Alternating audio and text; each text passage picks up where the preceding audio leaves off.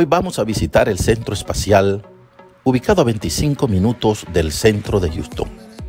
Emprender una nueva aventura siempre es expectante. Llegamos desde el centro de Houston, lo cual nos tomó 24 minutos.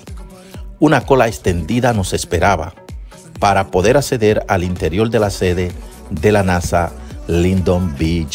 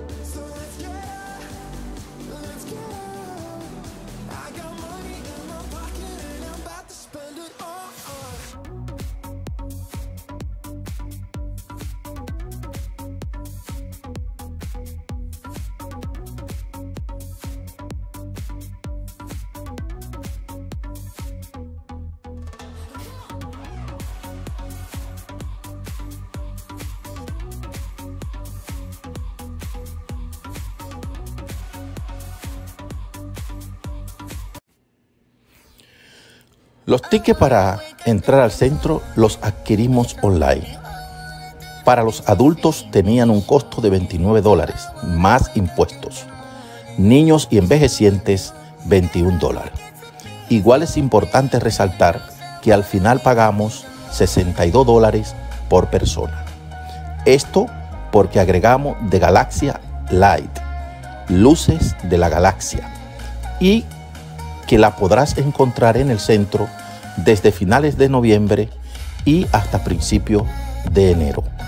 Pues como dije anteriormente, después de hacer una fila serpenteante, logramos entrar al centro. Una vez adentrado al lugar, aquello era una experiencia alucinante, pues observar elementos como fragmentos de rocas, lunar, fotos, aparatos y equipos usados en las diferentes misiones, llevándonos a una estelar imaginación del espacio y todos los astros que lo componen.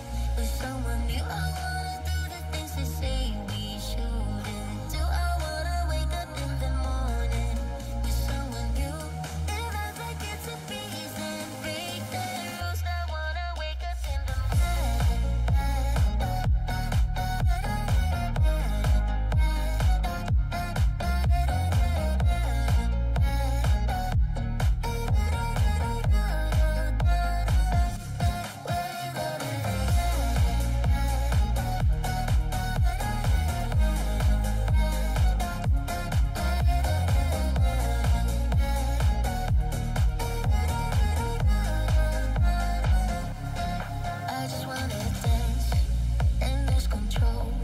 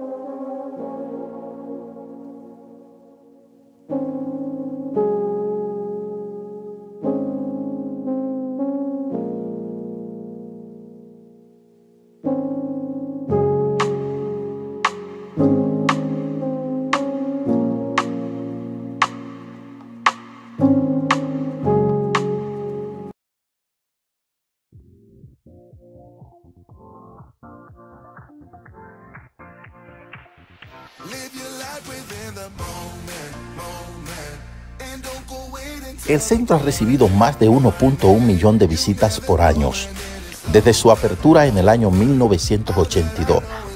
Fue imposible sentir una sensación galáctica al entrar en la primera estación espacial y ver la forma de vida de los astronautas, sentir un ambiente gravitacional o observar el cohete Falcón 9, su tamaño y enormes muflerías desplegada en su parte trasera, los jardines, el transbordador Discovery, entre tantas otras atracciones que no solo te impresionarán, sino que educarán a cada visitante sobre la vida fuera del planeta Tierra.